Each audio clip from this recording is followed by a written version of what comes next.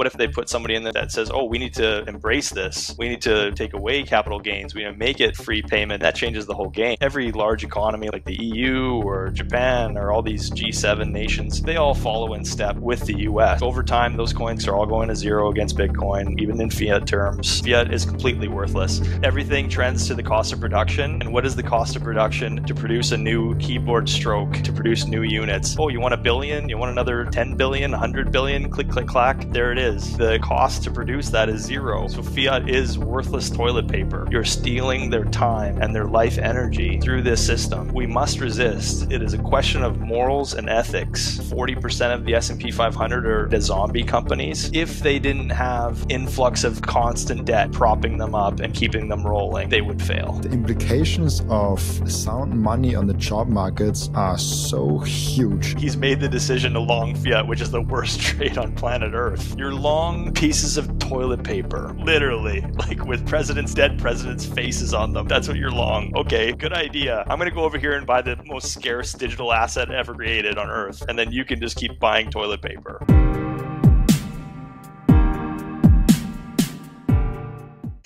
So what do you think about the whole election? What's your read? I mean, it seems to be a very clear mandate for Trump. I thought it's closer. I mean, at least that's what we were told, right? That it will be a close race, but it seemed to be not that close after all. What this means for Bitcoin, if Trump really follows through and makes it a strategic reserve asset, makes favorable SEC candidates and fired Gary Gensler, maybe lowers or removes taxes on the transaction. Of course, also free Ross, like all those things that he talked about. If he follows through with everything, that's great for America. I mean, it also is great for Bitcoin, I think, for the price action. But long term, it doesn't really matter. But it's definitely good for the states, I think. So what's your take on? Yeah, no, I agree with everything you just said. It's like one thing that I've kind of been following is this whole poly market and prediction market movement. I think it's a big change, and I think these pollsters have been exposed. I mean, who is going to believe a poll where it says 51-49? I mean, when the prediction market is clearly showing like over a 15-point lead, you know, or even you can even see today when he got elected, the price of Bitcoin before the final count, Bitcoin surged. So Bitcoin was kind of operating as a prediction market, as well as all these other poly market and alike. So yeah, I mean, who's controlling these pollsters? You know, obviously there's going to be interest to tilt the scales one way or the other. If I'm a pollster and you're going to pay me $1 million to add a couple points, like not everybody, not Bitcoiners, but a lot of people have a number. You know, and to issue a poll of 100 people, and we also don't know how many people are in the poll. I've never been polled. Have you ever been polled?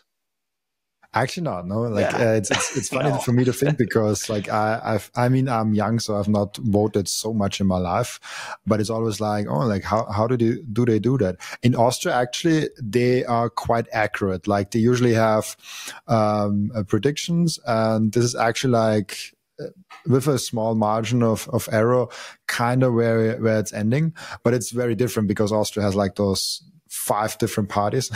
So it's not like a winner takes it all and stuff like that. So might be easier. It's also like popular vote. But yeah, I've never been asked. That's something, never been asked before. Do you know anybody that has been polled by a pollster? I don't, but I also never asked anyone if they have been polled. So I don't know, maybe there is someone that I know that have been polled, but I'm not aware of that. Yeah, no, me neither. So it begs the question, like who are these people getting polled, and is it really reflecting what the sentiment at the time is? Or is it like a controlled group? I mean, I don't want to get conspiratorial, but it's just funny that I've never been polled. I don't know anybody. You haven't been polled, and you don't know anybody. So it's like maybe they're not capturing the total population. To what extent do you think polls can influence the overall election? Well, I think if you're, let's say you have a candidate. Let's say I wanted to vote for Trump. Okay. And then I go and I see he has this huge 15 point, let's make it like really outrageous. He's got like a 25-point lead. And I'm like busy at my job and I got kids and I got this going on. It's like, well, he's going to win. I don't need to turn out. Right. But if it's close, then I'm more motivated to be like, look, I got to take time off work. This is really important that I get my vote in. Right. So if you can tilt it one way or the other, you can probably change the turnout. Right. Negatively or positively. I don't know. But it's much better to have a prediction market that's accurate where people can make their own judgment based on like reality rather than some phony, Hillary Clinton was supposed to win the first election with Trump, and that obviously didn't turn out. So I don't know. It's a very interesting development. I know Marty Bent just recently had a guy that like a Bitcoiner that developed like a prediction market on Bitcoin with sats and stuff. So yeah, who knows if it shows that it's more accurate than pollsters and Bitcoin's reflecting maybe some sort of prediction, maybe people will use that more than polls in the future. Who knows? It's interesting because it's different. Like, for example, if you're voting, like you could vote for Kamala Harris, but think that Trump will win. So you would poll and like, I would vote for Kamala Harris, but then you actually go ahead and put money on Trump because you think he has a better chance of winning. So polls and prediction markets, I think, a little bit different, even though they should reflect the same outcome. Right, because you're saying it's more of like a betting thing. So people are like, oh, well, that's good odds. Like Trump has good odds, so I'm going to put money on this outcome to make money. So you're, okay, yeah. So it's more like it's kind of like a hybrid between like betting odds and polls. So yeah, exactly. Because it's also like you usually have like those polls. If I would conduct a poll, I would try, and I don't know how they conduct it in America, I have no clue, but I would try to hit all different geographics and demographics of America, and try to get like a group from every demographic. With a poly market thing, you have people that have, I think it's cryptos you can pay. Like there's no fiat thing you can pay with poly market. I think, I don't know, is that a crypto thing actually? Poly market? I never did something with that. I've just downloaded the app and then I follow them on X or on Twitter. So I don't really know how it works. I've never actually like placed a wager or a bet on anything. So I'm not sure. I have to dig more into it, but. Yeah, but I would guess it's probably skewed towards the younger population and a little bit towards the male population. So that can also screw a little bit with that. But in the end, it was way more accurate than the post. So. Right. Yeah. I mean, it was more accurate. So yeah, it says something. I think it's going to take a lot of analysis to see how accurate it was, and maybe it'll get improved in the future. It's just a very interesting development in election cycles. So really interesting, yeah. But yeah, we're here to talk about Bitcoin. Yeah, no, it's all good. It's really hard to not talk about the election, especially like just a few hours after that. Yeah, no, it's exciting stuff. So I mean, sorry to get sidetracked on poly market, but yeah, I mean the development for Bitcoin, it's going to be a big deal. I mean, what happens when you have an administration that's not anti-Bitcoin? What happens when you have a pro-Bitcoin administration? Like you said, they're going to maybe swap out Gary Gensler.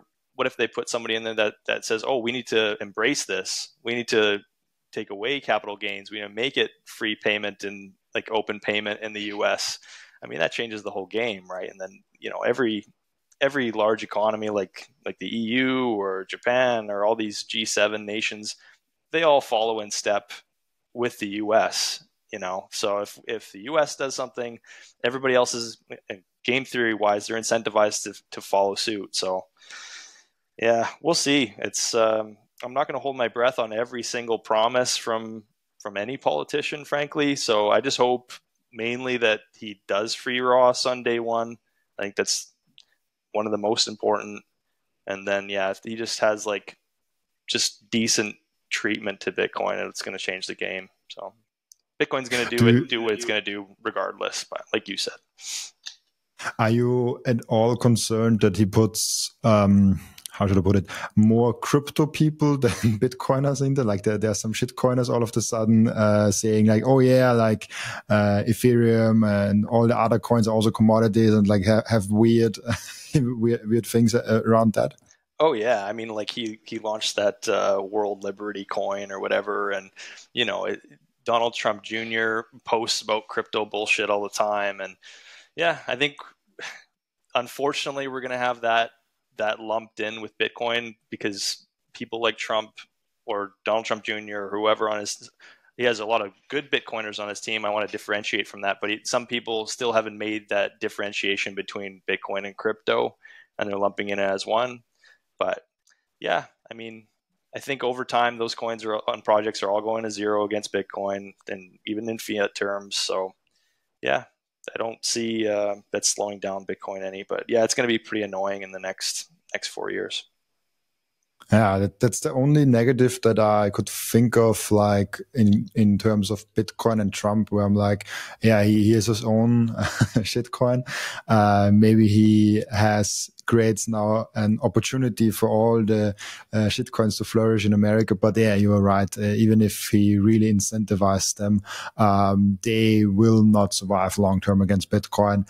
And this probably actually leads to more adoption of Bitcoin long term, because those people that are in crypto eventually see Bitcoin and eventually see the Bitcoin education things. So I think it's like crypto is sometimes even like an entry track to Bitcoin. I hear that sometimes where people actually come because of some meme coin or even like a shitcoin game into crypto, and then they start to educate themselves, and then they're like getting old, and then they're like getting more experienced, and we're like, hey, I should also know what this Bitcoin thing is that everyone is talking about. That is the biggest one, and I should probably know about that one. So could be really good also for Bitcoin.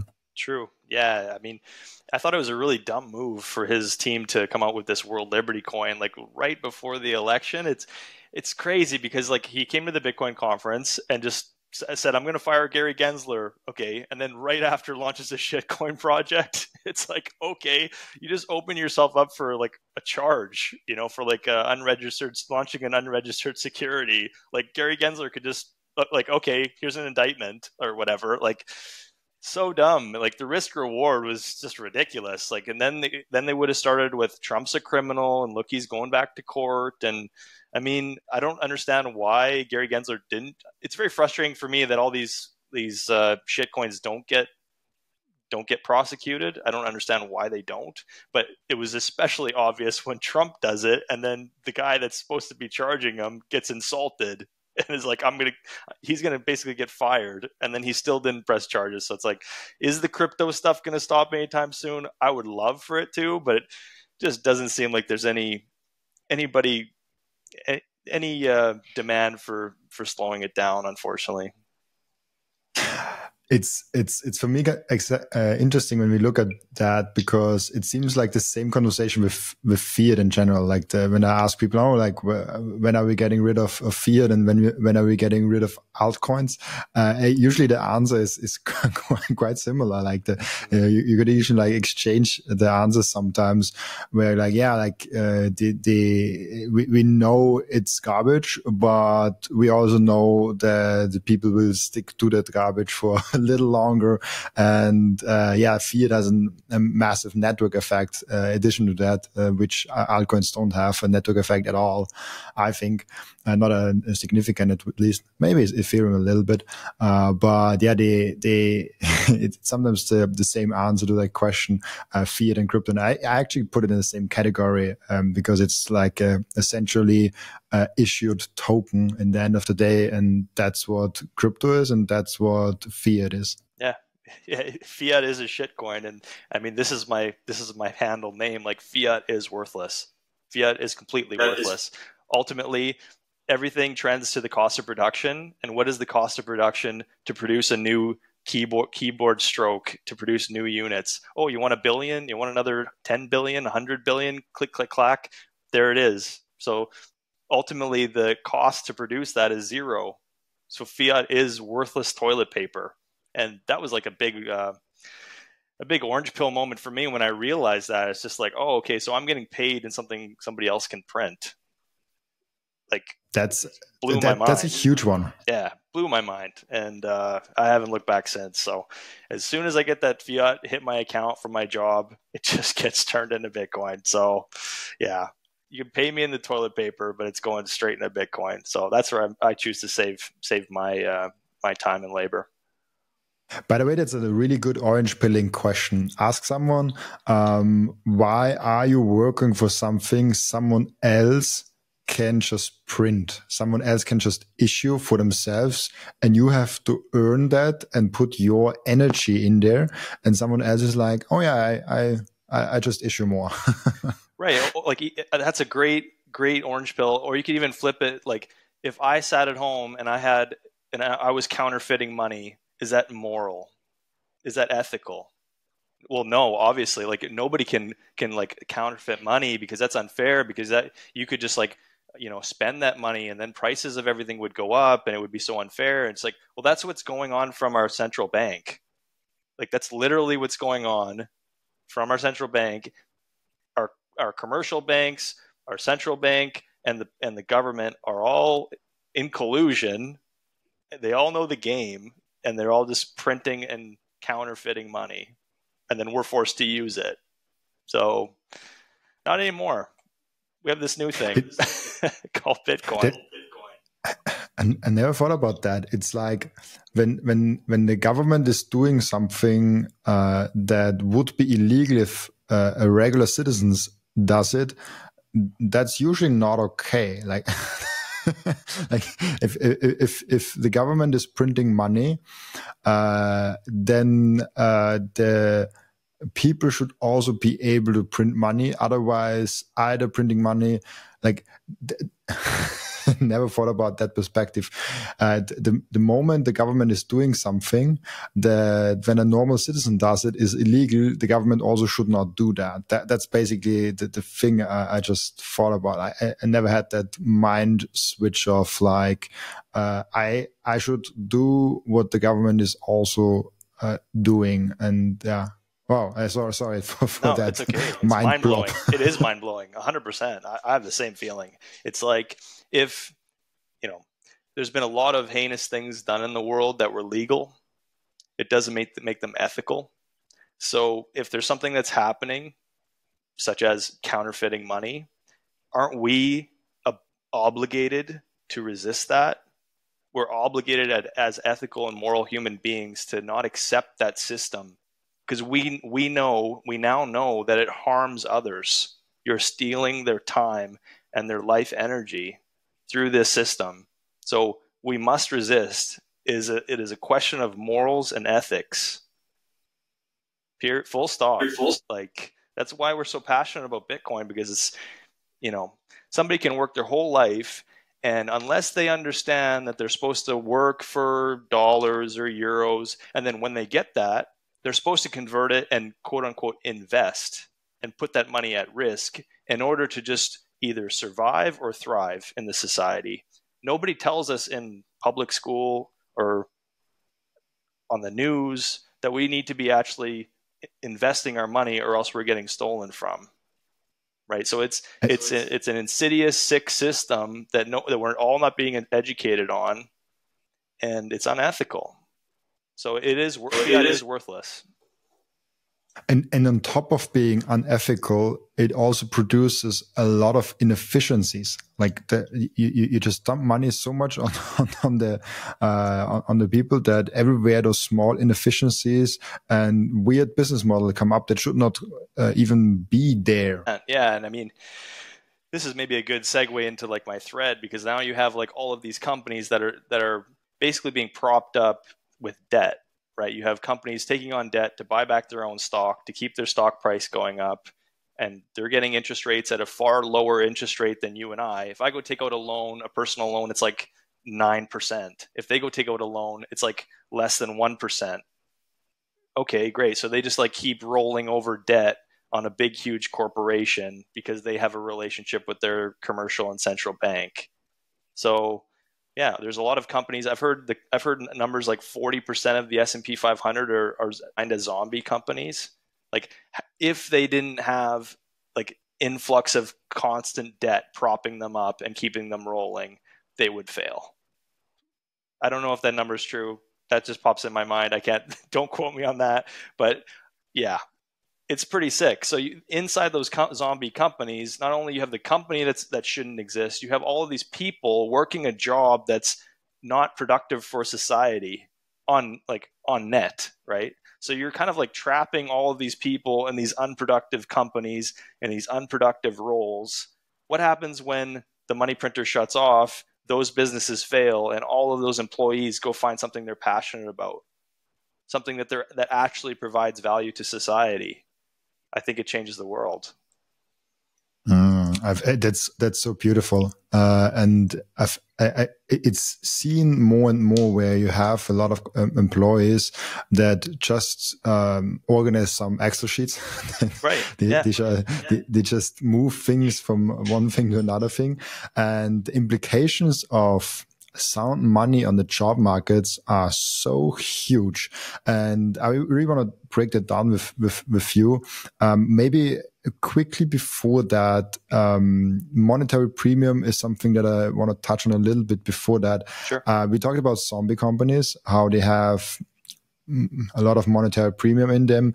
We have obviously other assets, like all the assets like real estate, even gold and something like that have a lot of monetary premium in them, because the central banks are just like putting money in the system, and then people have to figure out what to do with that money and have to like put it everywhere just so to be diversified and safe.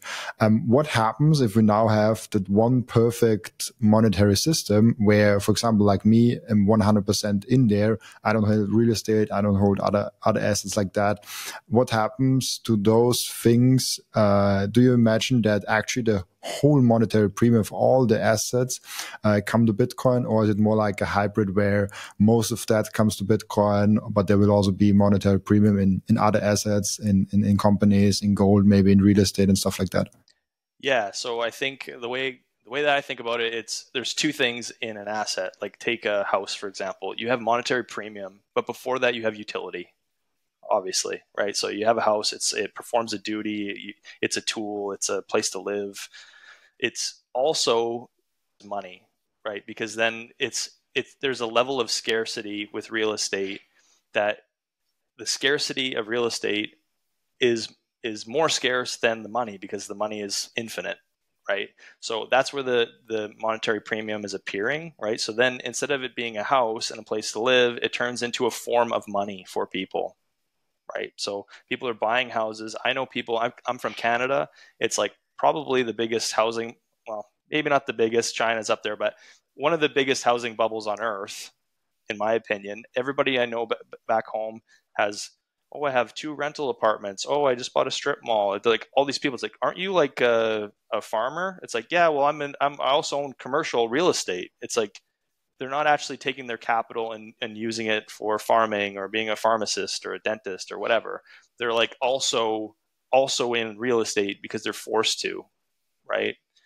So I think what could happen is that monetary premium could fall off of real estate, but you'll always have a utility value, and then that would be priced in Bitcoin, right? So housing will fall in Bitcoin terms to its cost of production plus its utility value. That's gonna find some sort of medium, right? A house will be worth something. A beautiful view over the ocean is worth something. A roof over your head is worth something. So yeah, I think the monetary premium will fall. I'm not investing in real estate. You're not investing in real estate. I mean, if that trend just continues over and over again, do I want a second house, maybe a summer house someday? Maybe. Do I want a nice piece of land with a house by a lake? Yeah, but it doesn't mean it's my investment. That's a big differentiator in my mind. Absolutely. If we can buy for a fraction of a Bitcoin a nice summer house, maybe.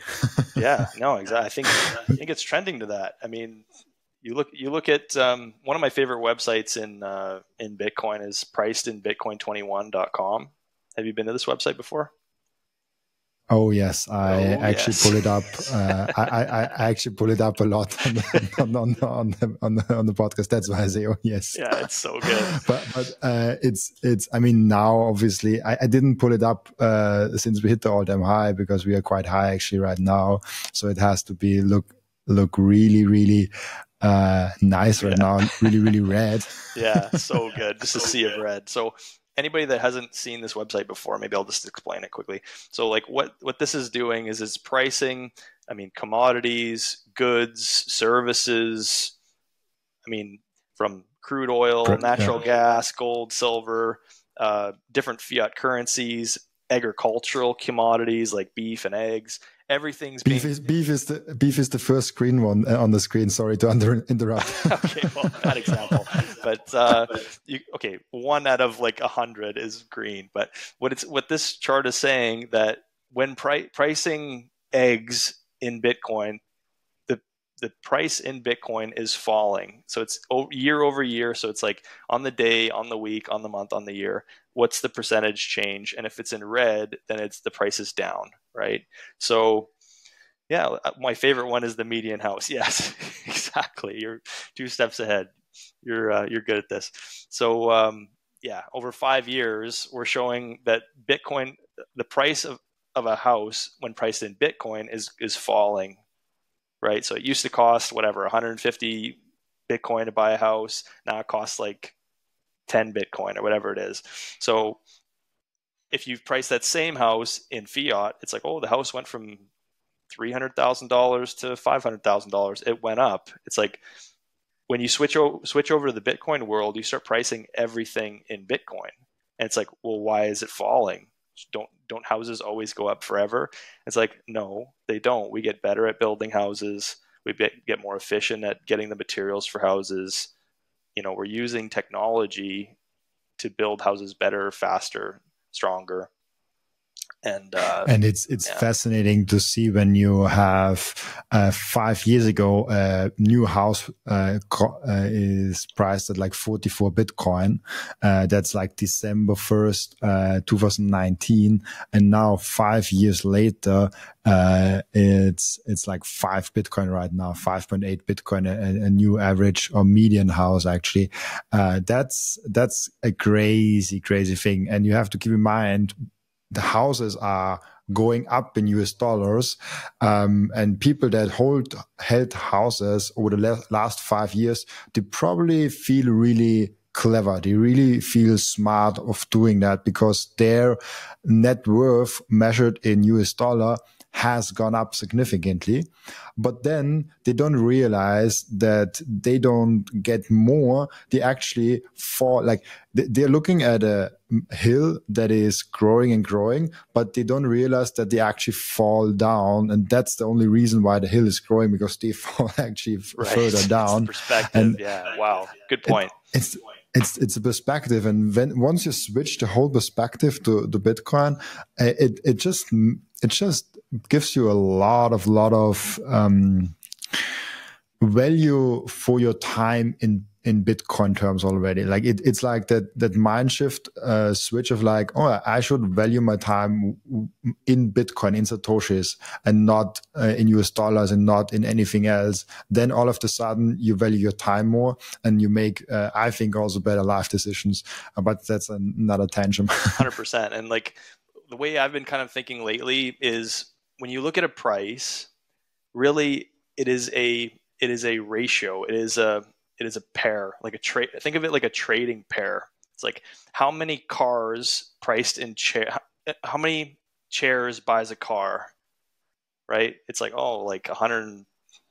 I don't know how many chairs buys a car, but maybe a bad example. But what it boils down to is the price of cars going up and chairs are going down? Well, chairs are less scarce and easier to make than the car, right? So the trend, because whatever's more scarce, it will go up in, right? So if we take Bitcoin, for example, it's like, oh, well, the price is going up. It's like, okay, Bitcoin is fixed. It is a finite amount, right? It is scarce and fixed.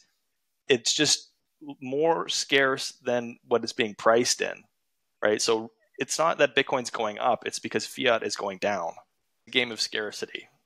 So real estate is more scarce than fiat. That's why it goes up all the time. I partnered up with Coin Vigilante. This is the most beautiful Bitcoin timepiece that I ever saw created by anyone. Look at that beauty. I love it so much. Coin Vigilante made a perfect Bitcoin watch. That's the perfect, subtle, elegant way to go out there and show that you are a Bitcoiner. And that watch brand is Bitcoin only. And Coin Vigilante just dropped a completely new and amazing Genesis edition of their watch collections. You have the date of the first ever mined Bitcoin block in there, and of course also the block height and which epoch we are currently in. I love the level of detail they put in this masterpiece, and make sure to check out those amazing Coin Vigilante timepieces down in the descriptions. I love those watches so much. If you watch or listen to my podcast on a regular basis, I guess you already bought some Bitcoin. And now the most important step is to keep the Bitcoin. Keep them secure in a hardware wallet. My personal recommendation for hardware wallet is the BitBox. It's super secure. It's simple to set up. It's also a perfect gift for a friend who has still their Bitcoin on an exchange. And you can get a 5% discount with the code Robin at the checkout. Visit bitbox.swiss/Robin to get your BitBox. And the next step is to really level up your sovereignty as an individual. You have to have the most secure self-custody setup. You have to secure your own devices. You have to protect your privacy. You have to set up an inheritance plan. And depending on where you live, you even want to have a plan B, a citizenship where you can move in case something goes really wrong. And through all those steps, the Bitcoin way is guiding you through step by step. And if you visit thebitcoinway.com/partners/Robin, you even get a 30-minute free call to find out how you can level up your sovereignty. It's also interesting for me because a lot of people don't realize that a not financial decision is also a financial decision. And I think that example gives a little bit perspective on that, because you have to care for your financial situation if you want or not. I had recently a discussion with someone on like Sunday morning brunch where a bunch of friends were collected, and there was a new guy, and I talked to him, and he's like, oh no, I'm not comfortable investing my money. And I was like, don't you have money? And he's like, yeah, I have my money, but I'll keep it on my bank account. And I was like to him, you realize that is investing.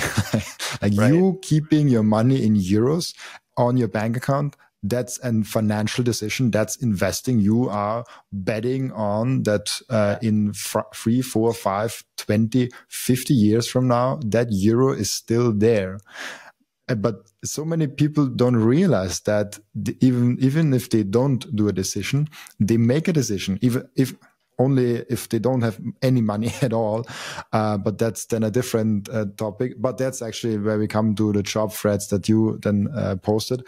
But yeah, it's you cannot make no financial decision if you know what I mean. Yeah, he's long fiat. He's made the decision to long fiat, which is the worst trade on planet Earth, right? You're long pieces of toilet paper. Literally, like with dead presidents' faces on them. That's what you're long. Okay, good idea. I'm going to go over here and buy the most scarce digital asset ever created on Earth. I'll just stay here, and then you can just keep buying toilet paper. Same thing. I love it so what a much. joke. One thing that you mentioned that I just see as a pattern, and maybe it fits also in the topic with America. You said you're right now not in Canada, but you are originally from Canada. I see it with so many Canadians that they are no longer in Canada and they flee from Canada. How do you see the nation right now there, and why did you go away from there, or are you going back, or like what's your plan? Yeah, well, my situation, I've I didn't flee for political reasons. I do think it's a clown show at the moment, but we can get into that. The reason why I left is my wife is Swedish, so I was traveling. Actually, met my wife in Riga, Latvia, and I was like backpacking through there before I even knew about Honey Badger and Bitcoin and all that stuff. I just was backpacking through there, and I met her 8 years ago, and now we're married. So yeah, now we live in Sweden. We're based in southern Sweden. So that's the reason why I left. I guess I can just start kind of with my whole story.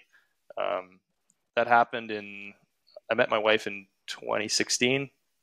I moved to Sweden in December 2019, right before the COVID thing went down. So I was working before that for about 6 years in the Canadian oil sands, kind of like construction management, mining, whatever, pipelining kind of roles. I studied like construction engineering tech as a program. So when I moved to Sweden, there's no oil. I mean, there's no oil fields in Sweden. They're pretty much anti-oil and gas. So I had to, find a new job and get settled, and that's right, very inconveniently, right before COVID struck. So I was unemployed, and then COVID started happening, and I'm like job hunting, and of course everything just like nobody's hiring in COVID. I mean, right in the beginning of COVID, like the world's about to end, and I'm like looking for a job. Right. So in a field that doesn't really exist in Sweden. So big disadvantage. So yeah, I mean, before, when I used to go like job hunting, I would just like, oh yeah, somebody I know, or I'd go like, print off my resume or my CV and hand it out. And I got work that way, kind of through word of mouth, but I didn't know anybody, and I'm in in a country that I don't know. So, what I started to do is I started to do what I always did. I printed off a bunch of CVs, put them in my backpack. I was literally walking on the construction sites and saying, hey, like, I'm looking for a job. And they're like, first of all, I'm speaking English. And they're like, kind of like, well, what are you doing here? Get away from me. And then somebody said, after maybe 10 construction sites, they're like, just apply online. Like, apply online. Like, everybody's like, apply online. It's like, okay, so I have to apply online. So, first thing you do is you go on like monster.com or jobs.com or like the company, ABC company, and like check their job listings. None of them have the job that I want that are posted. They don't have any job listings, or I'm like searching through them. And then when you go to find a job that you want, there's like 400 applicants, right? So you apply for the job and then you don't hear back from them, and they need a personal letter and all this BS, right? So I probably applied for, I wish I would have counted, but I probably applied for like 300 or 400 jobs during COVID, right? So, I mean, I'm desperate. I spent 10 months unemployed. Like not all my savings, but a lot of my savings was going nowhere. I'm just unemployed, sitting at home in COVID, no job, no support, because I just recently moved there. So there was no unemployment benefits or anything. I'm expected to support myself, and my wife is technically expected to support me, but I'm going through my savings. And so anyway, I start this journey of how to find work. And I mean, I think this is really important in this time because if you are a person who is a Bitcoiner and you want to stack Bitcoin, you have to have a positive income. You have to be a net producer. You can't be living paycheck to paycheck and stack Bitcoin. It doesn't work that way, right? I mean, you know this too, right? You need to have money left over at the end of the month to stack. So I think this whole process that I went on is hopefully going to help somebody. That's kind of the goal of this whole podcast. Anyway, sorry if I'm rambling, but I started to figure out my way on how to get a job. I figured out that when you apply for a job, let's say it's like on LinkedIn and it's a project manager job, for example. When you apply, they ask for a personal letter and a CV. Okay, so you fill out, oh, I'm the greatest person on earth, and this is going to be perfect. This is my dream job, blah blah blah. And then you fill out your CV, and you make it's like you fill out your CV and you submit it online, and then you don't hear back, right? It's like, okay, or oh, sorry to inform you that your application has been denied or whatever. So that obviously doesn't work. Then I started looking on YouTube. It's like, okay, why am I not getting any calls back? And I found out through this account on YouTube about the ATS system. Have you heard about this before? No, I mean, I read it in your thread, but I have no clue what it is. Yeah, so the ATS system is the applicant tracking system. So essentially what it is it's like a software program that these companies use to filter CVs and personal letters. So it'll take your personal letter and your CV, and then it'll compare just the text and the words versus the text, the words in the job posting. And like, let's say I said project manager 10 times in my CV, and then the job posting was for a project manager, I would be, a match for the role. It's not about like whether I'm good for the role or my experience is good. It's literally just a keyword match. And then it goes and compiles like a top 10 or a top 5 candidates list. And then the hiring agent at the company, like an HR rep, gets a top 5, and then they just read those top 5. So if you're applying for a job and you're like one of 200 people applying for the job, you've likely been filtered out before anybody's even read your CV and your personal letter that you wrote, right? You wrote like this passionate CV, personal letter, and it just got filtered out by some software. So I found that out, and the next thing I think is like, okay, well, I need to match my CV and my personal letter versus this job posting. So I went and I figured out, okay, if I want to get a project manager job, I'm going to put project manager a lot of times in my CV and a lot of times in all the different keywords like construction and supervisor and scheduling and all these keywords that match the job posting.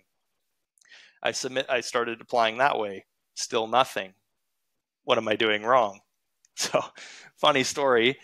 I thought to myself, okay, what I'll do is I'll copy the job posting, copy the text, paste it into my CV, turn it white font so you can't see it, shrink it down to like one font, put it in the footer of the CV, and then when the ATS system scans it, I'll be 100% match. So then I started submitting CVs with 100% match, right? I should be at the top of the list if I have exactly all the keywords in my CV. Then I found out if you're 100% match, it kicks you out too. You can't be 100%. You have to be like a 99% match, or else the system sees that you game the system and spits you out. So it's like, I'm trying to figure all this out. And you know how Bitcoiners, we go right to the bottom of something. Like, I think Bitcoiners are so relentless in our pursuit for the truth that we just go right to the bottom of this. And I was obviously motivated to find work. So I said, okay, this isn't working. I'm not getting any traction. Okay. So I started going on LinkedIn because somebody had told me, oh, the whole game's on LinkedIn. Okay. So I like look at the job postings on the job section of LinkedIn, and I started applying for those. And then it dawned on me, I've seen like a few people like in the suggestions, like recruiter. There's people that are recruiters or headhunters. I was like, okay. So I just started saying like construction, recruiter, project management, headhunter, staffing, wind energy, staffing, wind energy, recruiter. And I just did that over and over and over again. Probably, I remember sitting like full days, just like pounding the keys to find, okay, who are the people that do these recruitment jobs? And maybe they can help me. And I found out that not only is it people, there are full recruiting companies that hire consultants to fill roles for projects. So I'll give you an example. Like, let's say you want to build a wind farm in Austria, for example. ABC company says, okay, we need to have 2 project managers, 3 supervisors, 3 admins, 4 foremen, technicians, blah, blah, blah. And that company doesn't want to go and do all that work by themselves. So they subcontract that out. They do it in-house. So they just say, oh, okay, ABC recruitment company, fill these roles for us in the best way, and then let us know who the people are going to be on the project. Right? So these recruitment companies develop these relationships with large companies for the reason of filling the role. So those jobs, they don't ever see like monster.com. They don't ever see LinkedIn jobs page.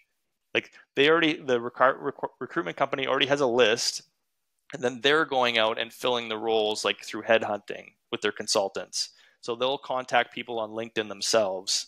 So if you don't know that this is going on and you're looking for a project management role and you're just like applying online to these other jobs, which I must have one little caveat. If there is a role on LinkedIn job section, for example, a lot of times, let's say ABC company wants to have a project manager, needs a project manager, and they already have a candidate within their company that they want to fill the role. Can't just go in like a lot of times they can't just hire, like do an inside hire. You know, if they had laid off a project manager and then they want to replace that guy with John Smith that's already works for the company, why did you lay that guy off? It's saying there's like no work for him, and then just go and replace him with somebody else. Like you're kind of putting yourself at risk with the regulators. So what they'll do is they'll take that project management role and they'll post it for a month on monster.com or LinkedIn job section. So then they'll say, okay, we actually didn't want to have an inside hire. We posted it in the public, but then after a month, then we found the best candidate was actually John Smith from our company. So it's a way for them to get around the liability of doing an inside hire. So that job's already filled, and a dummy like me who didn't know how the system worked, I'm applying for that job, and that job's already been filled. So yeah, that's why you also see them online, and and a lot of people don't get traction because those jobs are gone. So once I figured this out, I'm like, okay. So then I started like finding, okay, who are the recruiting companies within my industry? I added all the companies on LinkedIn. Who are the people that work at all these companies? I connected with all the people from each company. And then once I connected with all of them, I DM'd them all and made a relationship with them. And then I set up phone calls with not all of them, but whichever ones wanted to respond back to me, I set up phone calls and built a relationship with all of them and sent them my CV. So once I started doing this, I went from like getting 0 traction to I had like 3 interviews the first week, 3 interviews the second week, and then I don't think I lasted 3 weeks without getting a job. And it was like boom, boom, boom, boom, boom. It just like people were like emailing me and messaging me with offers and job roles that would be perfect for me. And like, because they're incentivized to find me a role. All these consultants get paid by the company when the role is filled. Right? So we talk about incentives a lot in Bitcoin. They're all incentivized to find me a job. It works, right? All of a sudden I have a job. When nobody is incentivized to give me a job, then nobody gives me a job. And I'm not making excuses for myself. Maybe there was roles that I wasn't fit for or whatever, but I'm just saying in general, I followed the incentives and they worked. So sorry, I've been rambling, but it's very interesting. No, that's really, really cool. And I think I never really had to search for a job, because my first job that I was 6 years in, I found in school, and there was like a program, and there I met the CEO. So like that was kind of what did you do? Nice. What did you do outside of Bitcoin? Before Bitcoin, I was starting there as next to school as a software tester. Then this was too boring, and I said, hey, I want to program actually. So I was a software developer. And then actually I was like, hey, I want to have more contact with my clients, with the clients of the company. And then I got into a managed service. And then I got into sales. And then in the end, I was having my own clients at the company, plus was working very closely with the CEO. So I had actually a quite nice career in that, and I was feeling very good also in the company. The only reason I left was I want to do something with Bitcoin. Yeah. That's literally the only reason. I felt very good there. Everyone treated me good. I had a lot of growth potential. I grew also a lot there. I got a lot of knowledge there. So it was really cool. Other than it was IT security and not Bitcoin. And I just like Bitcoin so much more. But I know from my girlfriend, she's coming from India, and then she was only 2 years here when she started the job hunt, or 3 years here when she started the job hunt, and she didn't knew German in Austria, and in Austria, German is very important for companies. Oh yeah, very traditional. You have to speak German with us, and she started that job hunt, and it was not that easy, but she actually found in a reasonable time, I think like in 4 months, something like that, a job actually through LinkedIn, which surprised me that it actually worked. But it was a startup, and it is a startup. I mean, now they kind of grew, so it's not that startup anymore. And they have English as their main default language because they hire so many from other countries also, and that was a perfect fit. But I saw the struggle. Like you have the recruiting companies, you have to really find connections, you have to build connections. It's not I'm now actively searching for a job, and then all of a sudden jobs turn up and you apply and you get hired. Like you really have to build the connections, and you have to lead up to that. And in the end of the day, it's quality and quantity. Like you have to not like put everything on like one company and like, yeah, hopefully it goes good. But you also have to do the quality of the application. But I have no clue, like in a broader sense of application. It's just like my experience that I experienced with her, finding a job in Austria. But your way seems the best one. You build relationships and you use the incentive of recruiters. And also, a friend of mine actually does that in Austria. He founded a company a year ago, and he is a recruiting company because he has a lot of motivated people in his network, and he had the connections also to a lot of companies, and he does that now since a year. So I got a little bit of insights into that industry. So that's why I was also really intrigued when you told me that you want to talk about that on the podcast. I was like, that's super interesting. And then also the question next to that is like, how will that change into Bitcoin when we are really incentivized to find the best candidates with a high value proposition? Like how will that whole job searching and job market change through Bitcoin? That's what I'm also really interested. What do you have to say about that? yeah, it's a great question. First I want to like touch on what you said earlier about where you went from, and this is relevant. So when you went from your software role and then you just entered Bitcoin, how did you evaluate the opportunity cost of staying at your software job versus just diving into Bitcoin? Because I've started a Substack. It's one of my I haven't posted anything yet, but I've been writing some articles, and one of them is on opportunity cost.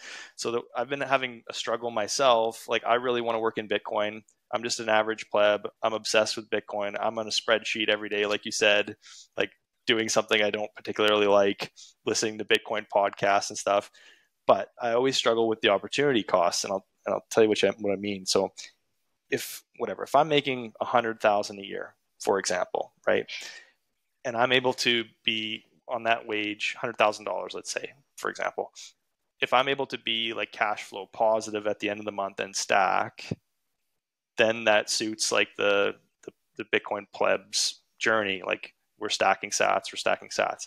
If I wanted to, let's say I wanted to become a developer or something, maybe that's a bad example, but if I wanted to go to university for the next 4 years and get like a software engineering degree, computer science degree, let's say it's like $200,000 or $100,000, 4 years of lost wages, and then whether I'm able to get a job that pays a decent wage in order to stack sats in 4 years, that's going to come at a hefty price in Bitcoin terms, right? Because right now, let's say on a person's earning $100,000, they're able to stack, I don't know how much you can stack, let's say 5% of that per year. In the future, even if you get a better job as a software engineer for like $200,000, you're not going to be able to stack as much Bitcoin in the future, because $200,000 is going to be a better wage in fiat, but priced in Bitcoin, you're going to be earning less Bitcoin per year. Do you know what I mean? So it's like, I understand if you have enough Bitcoin and it's like a passion thing and you feel comfortable with the amount that you have, but I don't. I feel like I want to stack more. So I'm kind of like in this golden handcuff scenario. How do you think about that? That's a super interesting question. Something that I don't talk a lot on the podcast, actually. First of all, for me, I really wanted to start something myself. Like, it was not only working in IT security versus working in Bitcoin. It was also for me how I want to work. I really wanted to build something that's mine. Like, I had this dream of like having my own thing. I wasn't sure what my thing is, yeah. But I was always like, I want to have my own thing. So that was my dream. And I had this dream the first time in 2020.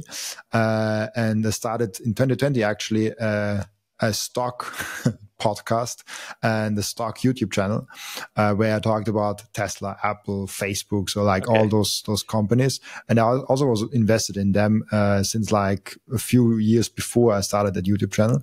So I had that massive dream of mine, but then I also had the job next to it. The job got from a part-time job next to school and university, more and more and more. And the funny thing that happened is then I forgot about that dream because the salary was good and they paid me and it was comfortable. And there's a saying, a salary is the truck to give you to forget about your dreams. Exactly. And this was extremely true for me because I actually forgot about it. Like 2020, I was super, super motivated to do that. And then reality set in. Got a good salary, got a good work environment. I didn't have a bad boss. I had actually had a very good one. I had no bad colleagues. I actually had very nice and good colleagues, which I even met outside. Now I even met them a few months after I quit. I still meet them sometimes. So like it's actually a good relationship also. And I got a company car and things like that. Wow. So like a lot of benefits, which is all good. But this dream didn't completely went away because then in 2023, I got into Twitter and I was just like, okay, I have my job. That's my main thing. But I also want to have my passion project. It will be always a hobby project. And I just like tweet and connect with Bitcoiners because Bitcoin at that time, I also switched from stocks to completely all in Bitcoin. And then I went completely all in Bitcoin, and went into Twitter. And I was like, okay, if I want to do it, I want to do it at least with some commitment. So I committed in 2023 in the beginning to do 5 tweets per day. That was my only commitment out for Bitcoin in that community. And that commitment took me from like 200 followers and nobody knows me to 7,000 followers to some people have seen my tweets. That was basically 2023. And I put 2 to 4 hours every day in that, like every day 2 to 4 hours just tweeting. I did not see that as work because it was really feeling good. Right. I really liked it. Yeah. It's a lot of fun. And then I wanted to have like also video format, and then I just like started with video format, making short content, making longer content, making news content. And then I remembered about that podcast that really felt meaningful that I started in 2020, and I was like, maybe I should start that again with Bitcoin now. And yeah, in November the 28th of November 2023, so last year, so almost now a year ago, I started the podcast with my first episode, and that felt really good. That felt amazing. I really loved it, and I got to talk with I think in December already with Jeff Booth, like just a month later. Wow. And all those developments were like, what? Like that feels really good. I found something that I actually like, but I didn't make any money with that. Yeah, whatever. I'm talking to Jeff Booth. I don't care. I'll do it for free. Exactly. And there's a saying like, once you see the grass on the other side of the garden, like once you see the green grass on your neighbor, you really feel bad about your bad grass. So I saw the amazing opportunity that the podcast has, and then all of a sudden I got from Twitter my first paycheck. Actually, on Christmas Eve, I got the message from Twitter that I apply to have those 5 million impressions or what you need for that, and that you will get your first paycheck in like 2 weeks time, something like that. I got that actually on Christmas Eve, and I was like, wow, cool. I didn't knew how much it was, and that was like researching, and I was like, probably not that much. It ended up being like 300 euros, something like that. Wow. It was definitely not bad, but it was. I was also aware that was just the first one, and then the next ones are lower, and it was like that, and it's still like that. Like I get from Twitter, I think 50 or 100 euros every 2 weeks. So not something I can support myself on. But then I was like, okay, but I get money for random shit posts on some random platform. Maybe the meaningful long conversation on YouTube and on podcast platforms is also worth something. So I reached out to 21 Bitcoin and I was like, hey, do you want to be my sponsor? And they said yes, and they set up a contract with me, and they said, hey, let's do that thing. And now I'm not working with them anymore because I had an English podcast and they only operate in the German speaking area.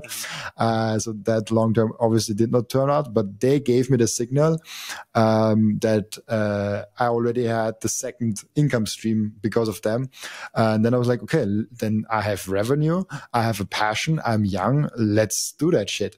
Yeah, let's go. and I told you how I liked my job, and that was the hardest decision ever.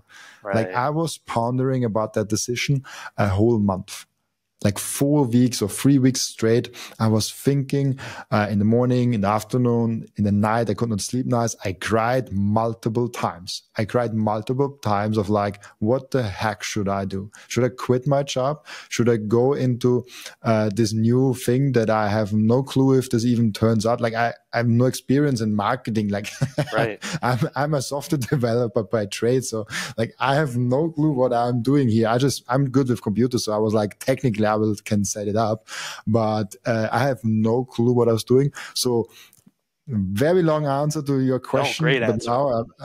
Now I'm right here at that moment where I'm like, what do I do? 3 weeks completely pondering. I was talking with my girlfriend. I was talking to my dad. I was talking to people at the company, not my boss, just like employees, and told them, please don't say anything, but I have to have this possibility. And the interesting part, the more and more I talked with people, I realized I have to do that. I will not give myself the whole life if I'm not doing that. If I do that and fail, that's okay. You can live with that. At least I tried.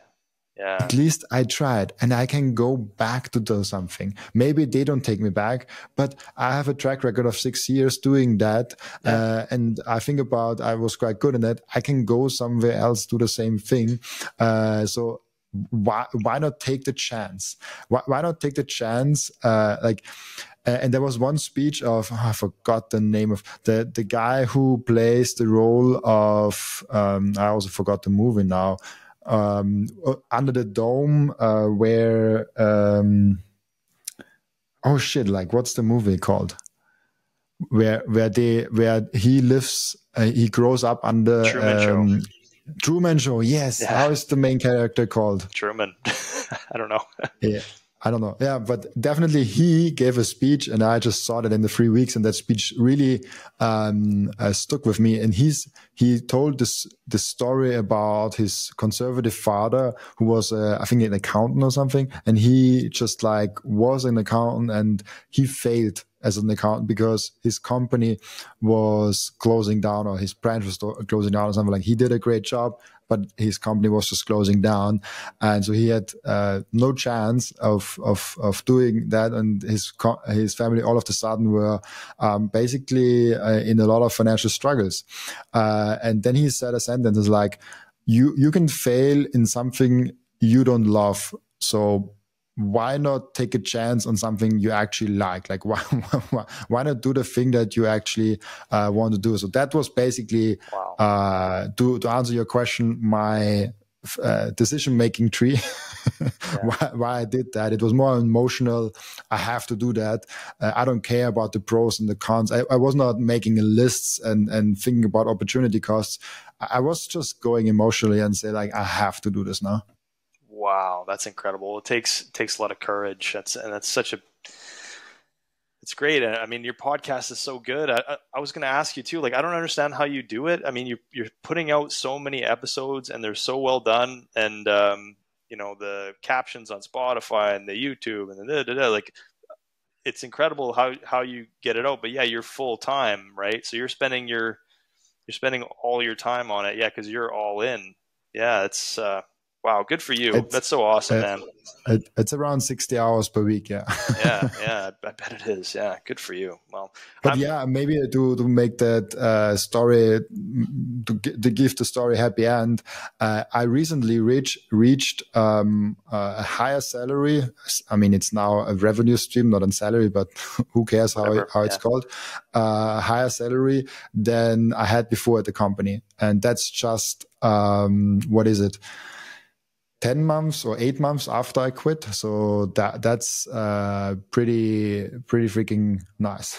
Wow. Good for you. Yeah. I think about that too sometimes. Like, I'm doing a job that I hate for however many hours a week, and I'm doing a good job at it. Like, yeah, I mean, I just got laid off from my job, and then I used a recruiter, and now I'm starting at a new job next week. So it's case in point. But anyway, my point is I got a letter of recommendation. So I'm doing a job that I don't like so well that I got a letter of recommendation, right? So how good would I do if I could just focus in on Bitcoin every day?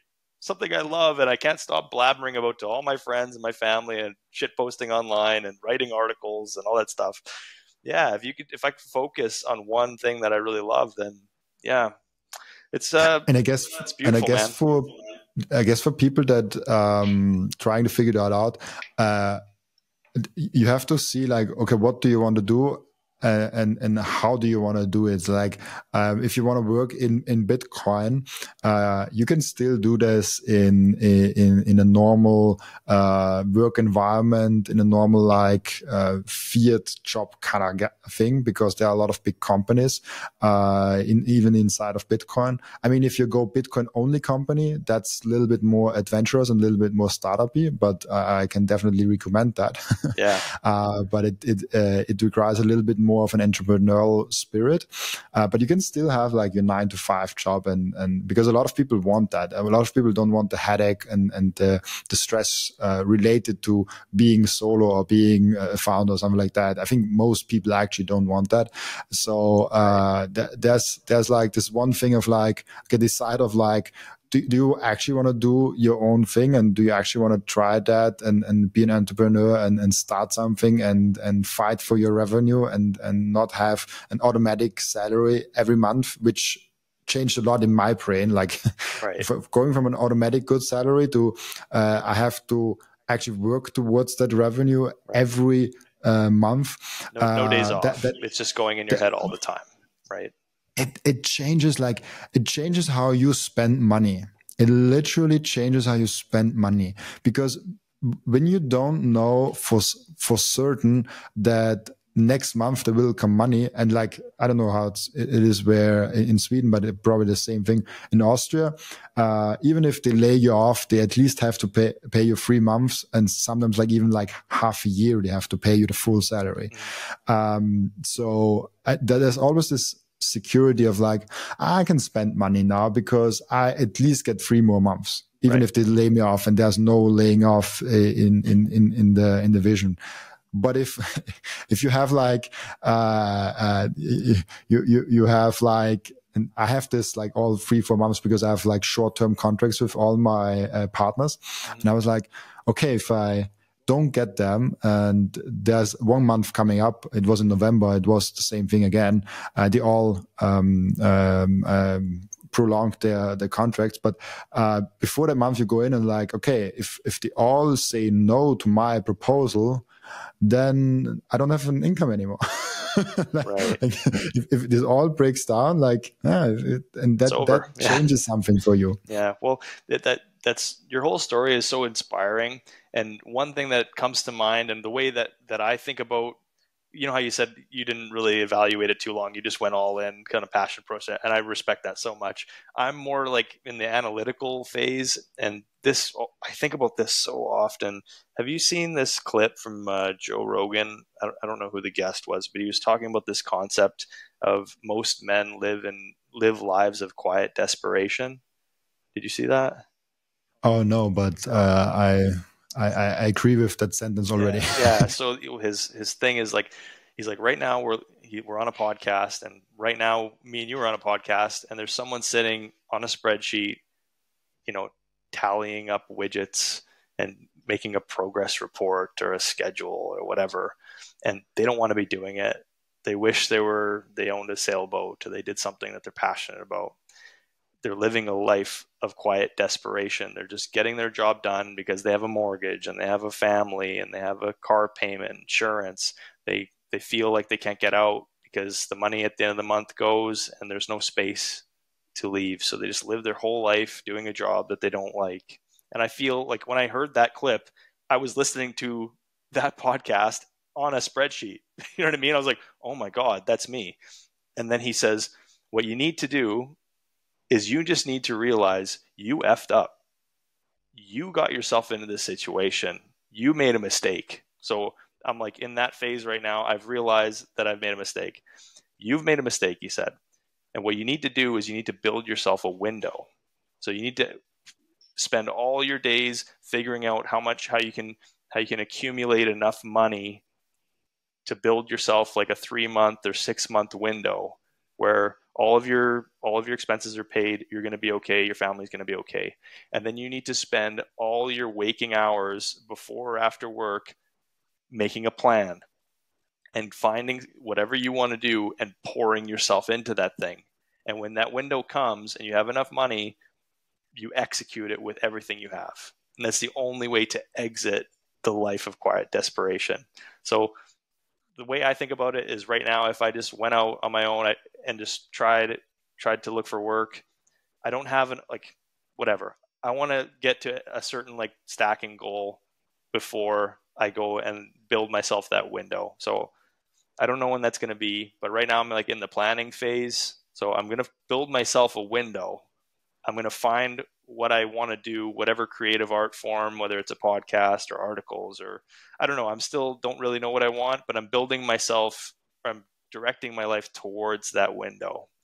And then when the day comes, I'm going to go all in just like you. I'm so inspired, man. Your podcast is awesome. And yeah, you deserve everything that you have. It's great. Good for you. Thank you so much. I appreciate it. And then let's, whenever this window comes, then let's get you back on the podcast and see how it went afterwards. Would be really, I think I think those could be the stories that are also really inspiring for people, even outside. Like, I committed to this podcast to do it my whole life, and I will fully do that podcast my whole life, not just like once a week maybe, if I'm like, okay, no, like fully committed to this podcast, and I just want to collect the truths in the world. And right now, I think there's nothing else I can focus my time on than Bitcoin. So I think the next like 3-5 years, the main focus of the podcast will be Bitcoin. But at some point, Bitcoin will be boring because everyone has Bitcoin, everyone understands Bitcoin. Sure. It will be this main reserve of the world, and then it's like, oh, do you have a Bitcoin podcast? Like, why do you keep talking about it? That's boring. We have like spaceships now flying around. Right. Like, I don't know what's happening. Like having a podcast about the internet. It's like, yeah, everybody has the internet. Whatever. Who cares? Yeah, like oh, let's talk today about the TCP/IP protocol. Yeah, exactly. There'll be a day, but I think that day's a ways away yet. So you should be able to get out some episodes. But I've also come across this. Funny you say that about discipline. You are committed to your art form of getting podcasts out. Have you heard of the book The War of Art by Stephen Pressfield? The War of Art. The Art of War, you mean? Well, there's The Art of War by Sun Tzu, right? But this is The War of Art. Oh, actually, I don't know about that. Yeah, so this book, I keep talking about Joe Rogan, but he used to give out in his early episodes, he'd give out to all these comedians this book. Like, he had a stack of them and would give them out to all his comedian friends. And I recently got the audio book, and I've gone through it a few times, and it's got to be one of the best books I've ever read. It's really changed my perspective. So he has like a few different ideas. Okay, so if you are an artist, and it doesn't have to be like drawing or painting, it can be anything. Bitcoin podcast is an art form, right? Making a podcast, it's like creating a business, creating something. The art of creation. Let's just say it that way. In the pursuit of creating something, there are a couple things. So one, he talks about what he calls resistance. So let's say I want to, write an article, a Bitcoin article, and publish it on my Substack. When I know that every day I should wake up, pour a cup of coffee, and I should sit down and write for 1 hour and then post it on Substack. That's my goal, right? I've committed to that. Resistance is, oh no, you should just go to the store. Oh yeah, you should just lay on the couch with your wife. Oh, but the dog needs to be taken out. The dog needs to be played with. Oh, you should do this. You should do that. He describes the resistance as like something equivalent to like gravity.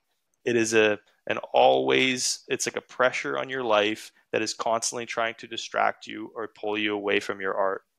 And I'm sure you experience that all the time as an entrepreneur, like to stay focused as you do, which is so amazing that you just like consistently pump it out every week, every day. It seems like every day you put out a podcast, which I want to ask you how you do that, because it's incredible. But yeah, it's every day. Every day. Yeah, I'd like to talk to you even offline how you even do that. But he's saying, okay, you need to constantly and consciously fight resistance in your life and in your craft. So that's number one. Okay. The second is he describes something as he goes into like a lot of like Greek mythology and stuff, but he has this entity that he calls the muse. And the muse is like a fictional entity and like unseeable, like you can't see it.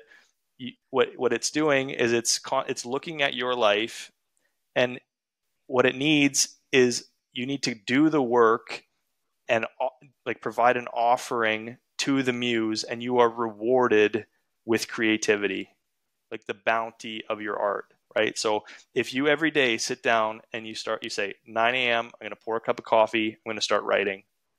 You're going to write a shit article. And that's where I'm at right now. I'm just writing, and it's like, I don't know what I'm writing. I'm not a good writer. I'm just writing. And then the next day you do the same thing. Pour a cup of coffee, start writing.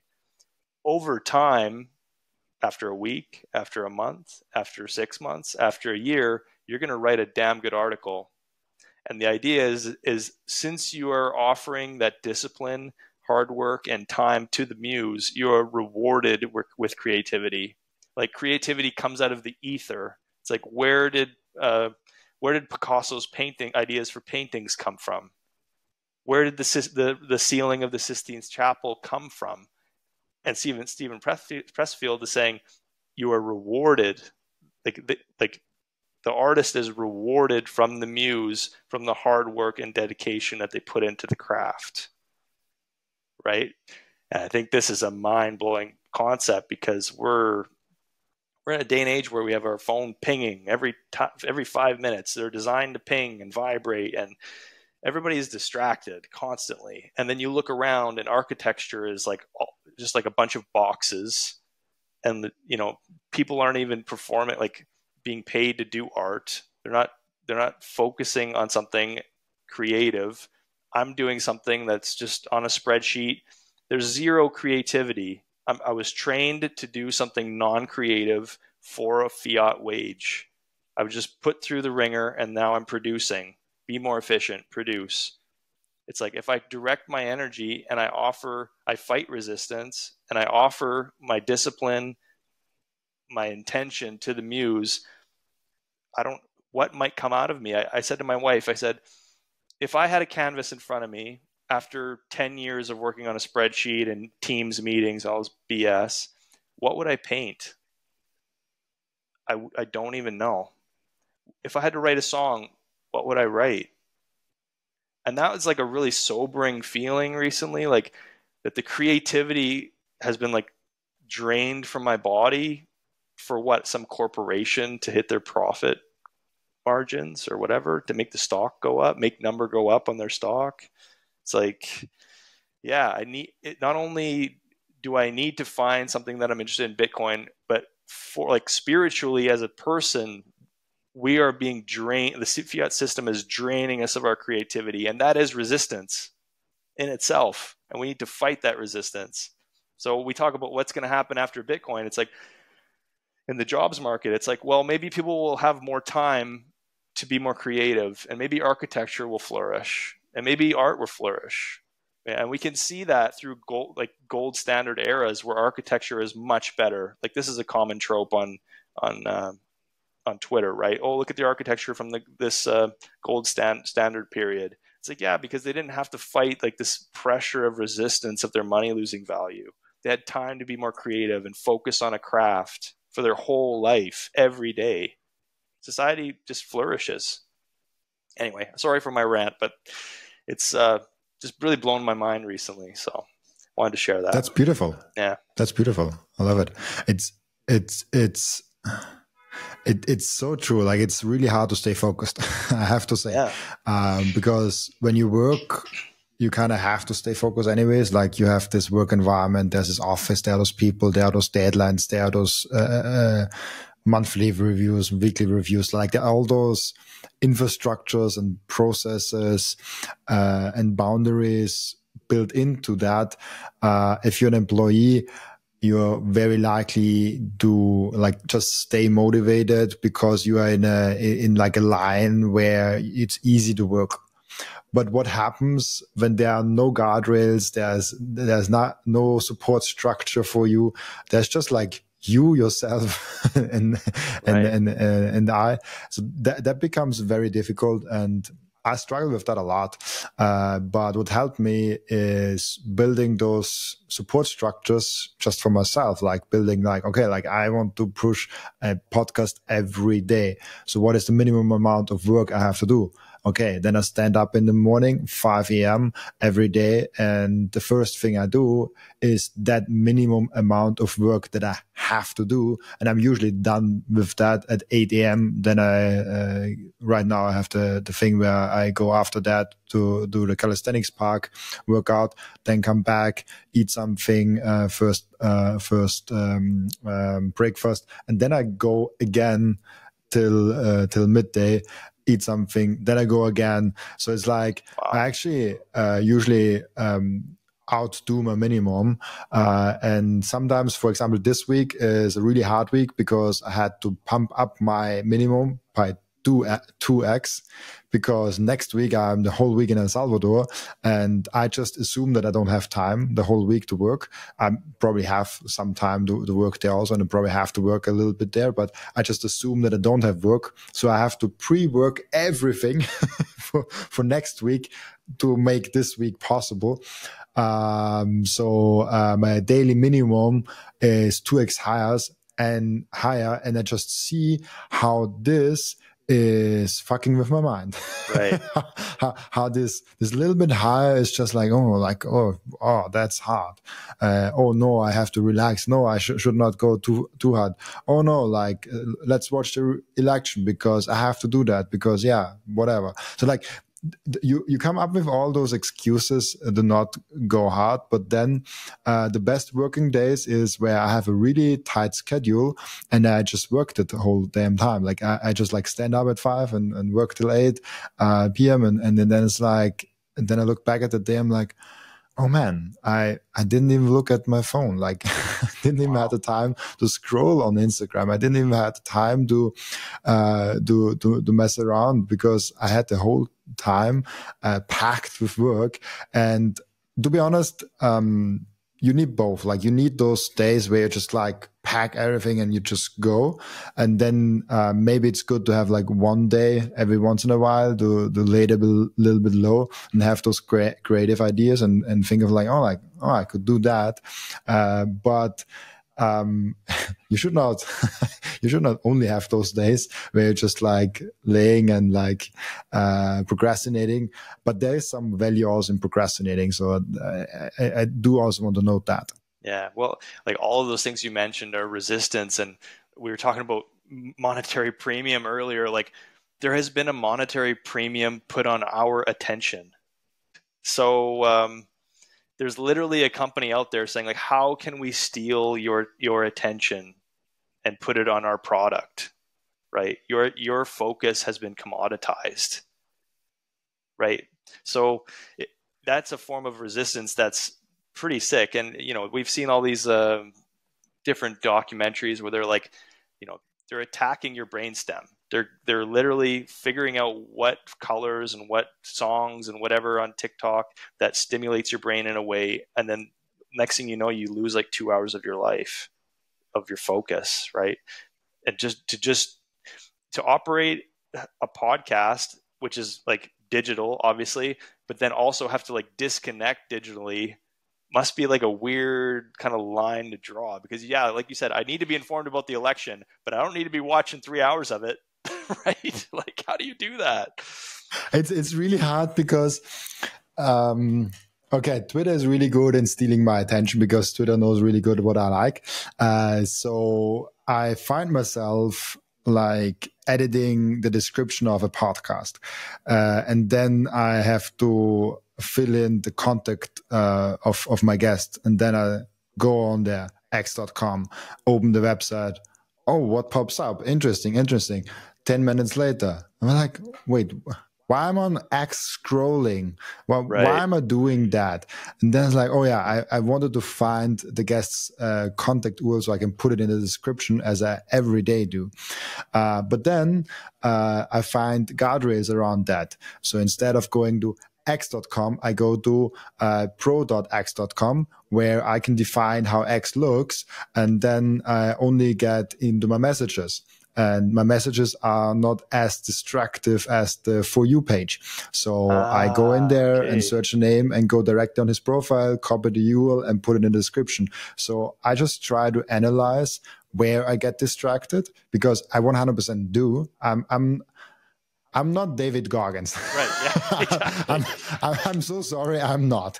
So I have to put up guardrails for myself to stay focused, to keep that focus for as long as possible.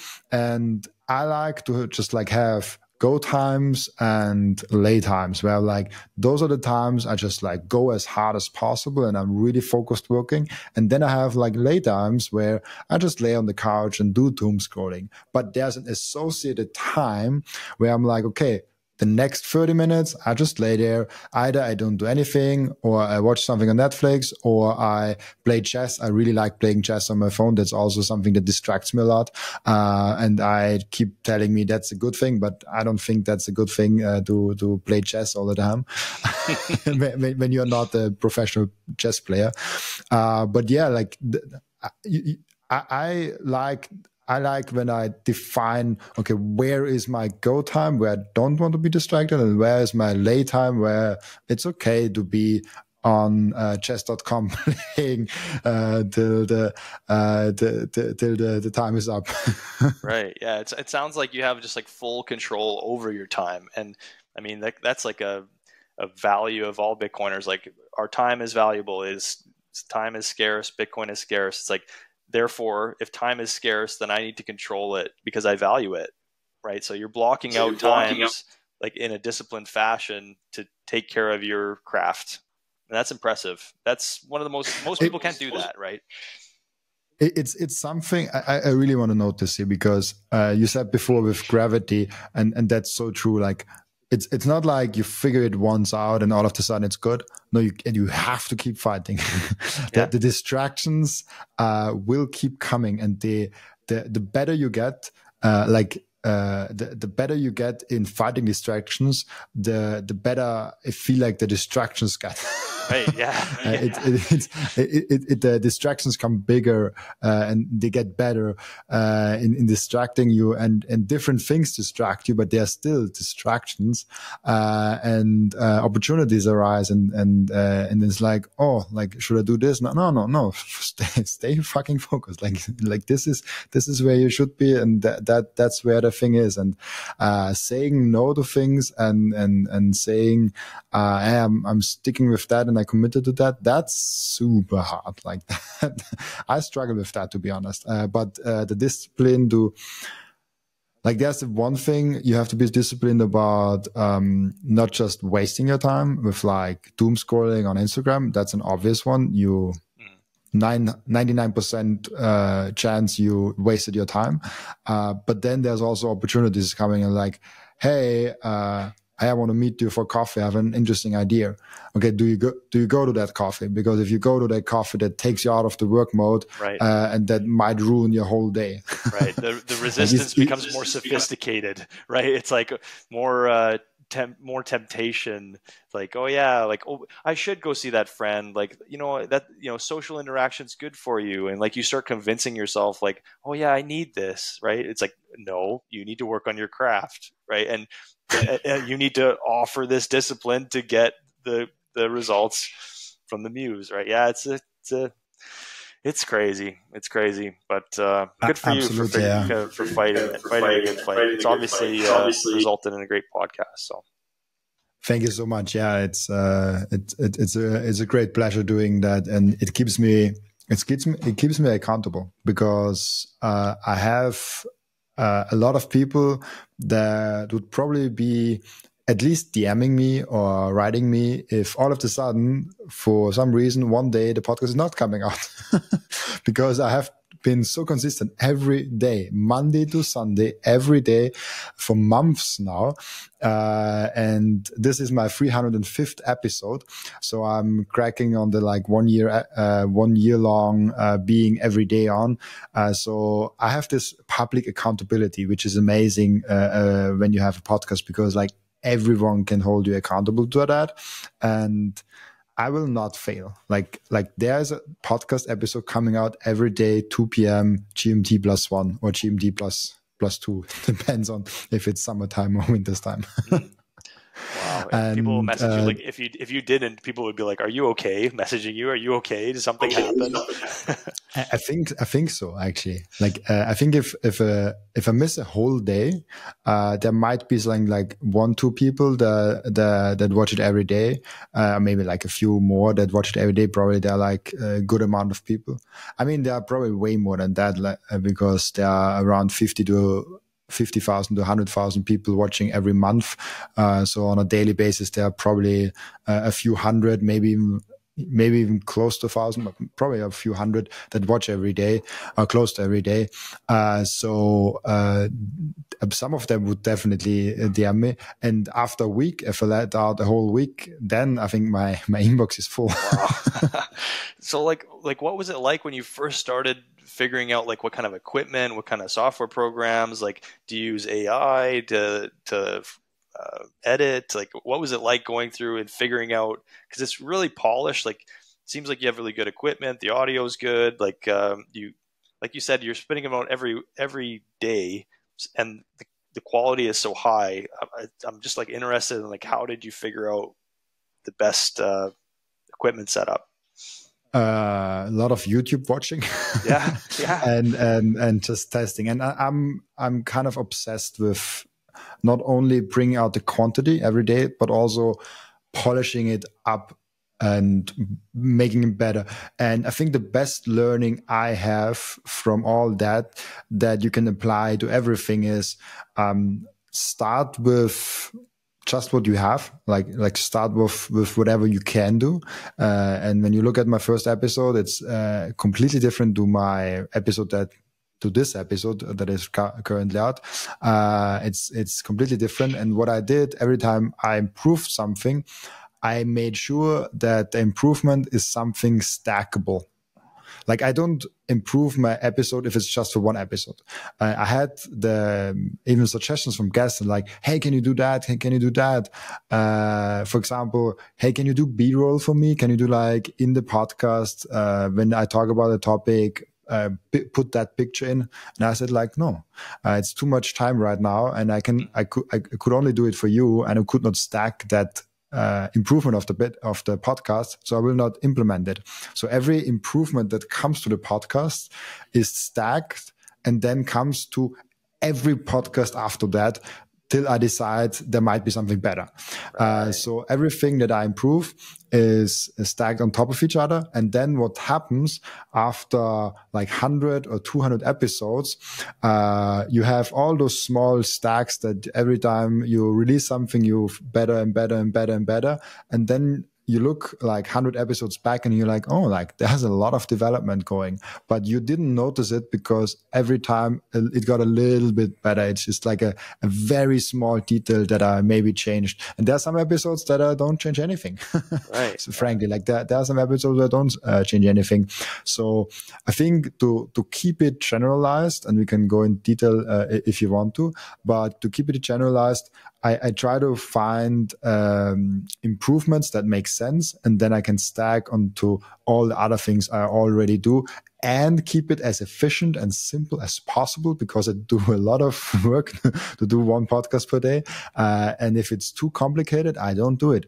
There's a lot of things that, for example, right now, I do switch between split screen and the full screen. Mm-hmm. And I didn't do that from the beginning.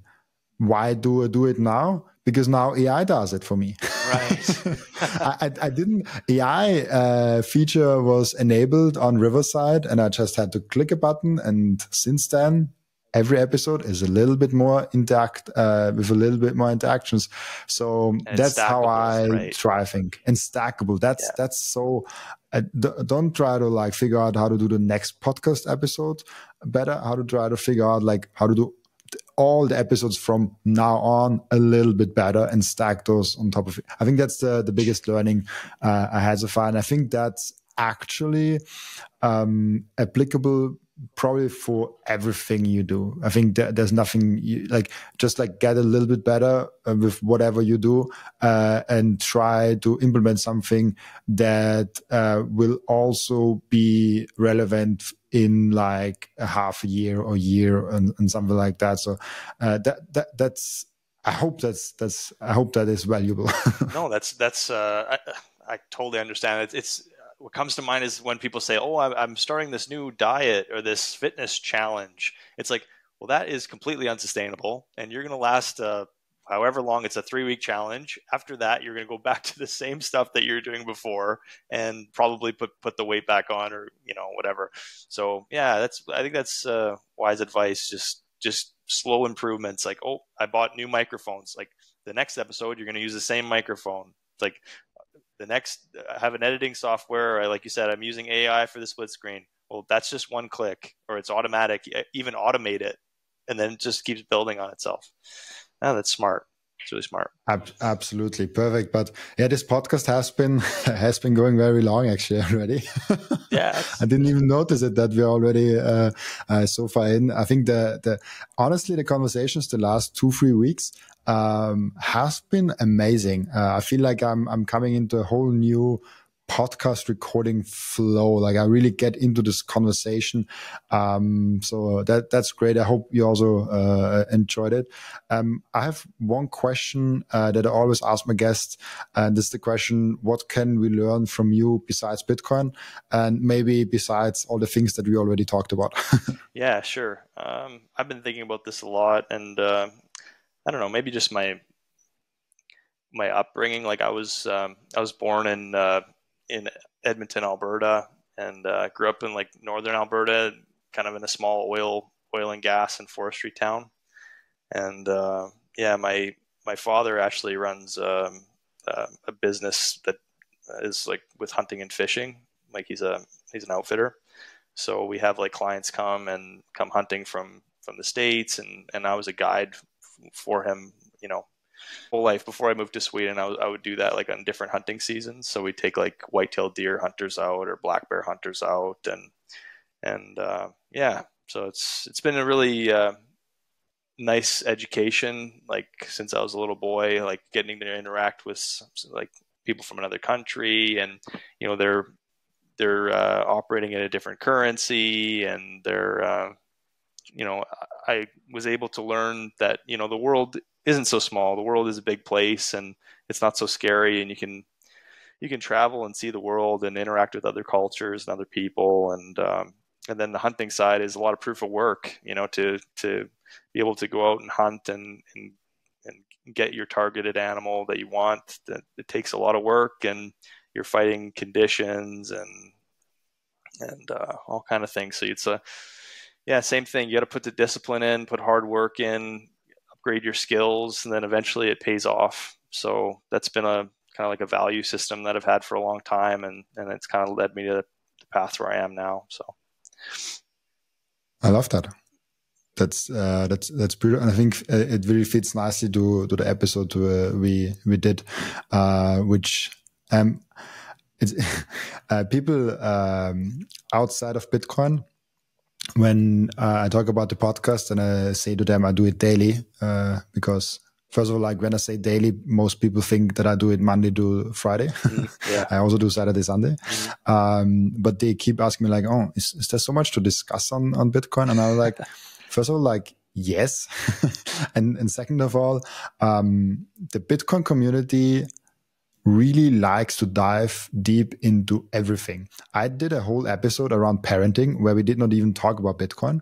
Wow. With Lisa Huff, and it was an amazing episode, and people loved it also. Like the average food duration and all the statistics that I gather from every podcast, the same as every time. Like people enjoyed it. So I think the Bitcoin community is a special one where you can have a Bitcoin podcast and talk about everything else too. Wow. Which is amazing. What an education is that, hey? Just getting to meet all these interesting people. That's really cool. I'm kind of in a Bitcoin university, and I get paid for it. That's how I see it. Wow. Living the dream. I'm trying to live in the dream as much as I can. Yeah, perfect. Then we have ended in the podcast where the previous guest is asking a question for the next guest without knowing who the next guest actually is, and the question is very Bitcoin and scaling. Like, do you run a self-custodial Lightning node, and if not, why? I guess I'm just not at that level. Like technically, I don't run one.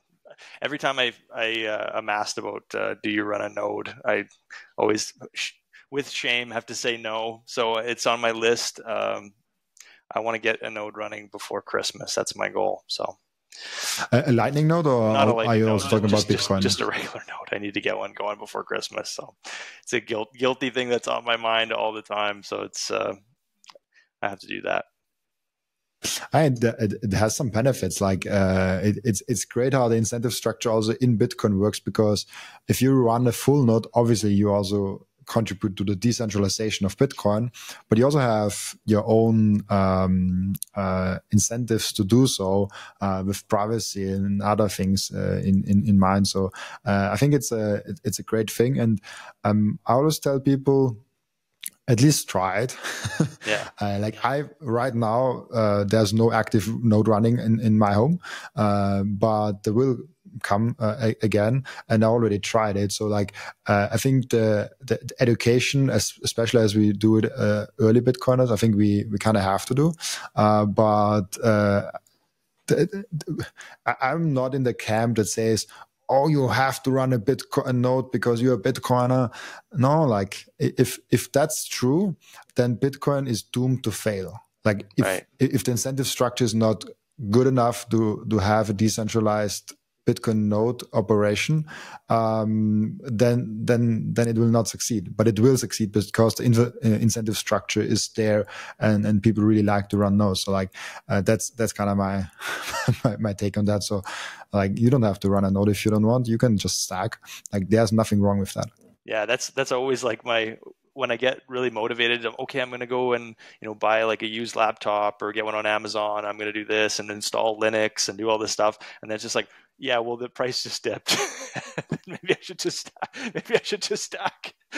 and then it's just smash buy. It's okay, well, there goes my laptop Amazon purchase or whatever, or my whatever kind of node that people are selling online or whatever. So yeah, it's shameful that I don't, but that's my honest answer. I don't run one because maybe I'm too cheap and I just want to stack sats right now. I don't think it's shameful, but I do think you you can even try on your laptop that you have, and then just do it there as an educational thing.